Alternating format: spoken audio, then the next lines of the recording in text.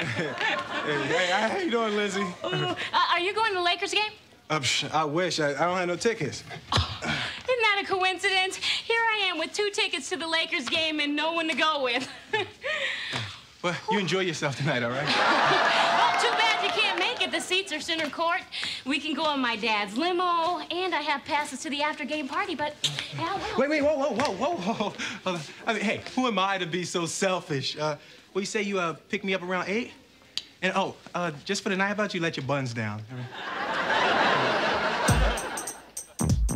Now this is a story all about how my life got flipped, turned upside down, and I'd like to take a minute, just sit right there. I'll tell you how I became the prince of a town called Bel Air.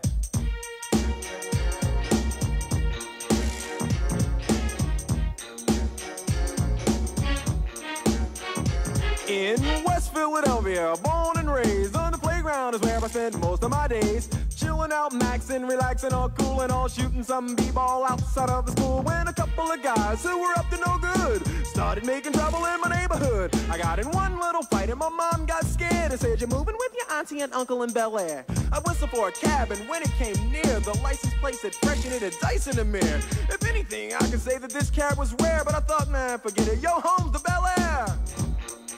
I pulled up to the house about 7 or 8, and I yelled to the cabbie, "Yo, home, smell you later." Looked at my kingdom, I was finally there to sit on my throne as the Prince of Bel Air.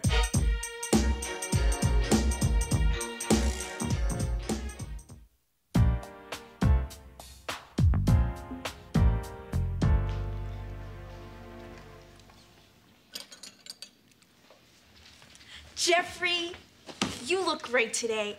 Have you done something different with your hair? Yes, I stopped pulling it out. What are you selling? Okay, I'm hawking candy bars. They're only $5. Marvelous. With what I'm paid, I should be able to afford one by the end of the day. You poor, pathetic gigolo. How could any self-respecting man sell himself so cheap? Like I don't hear enough of that from my mother. I was talking to Will. Of course! Why would anyone talk to me? I'm but a poor, lowly servant.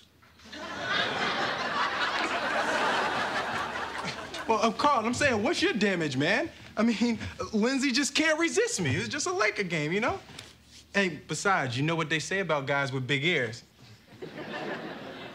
They can fly? Vivian, I don't want to talk about this anymore. Philip, I don't see why you don't want to run. He's probably afraid he'll crack the concrete.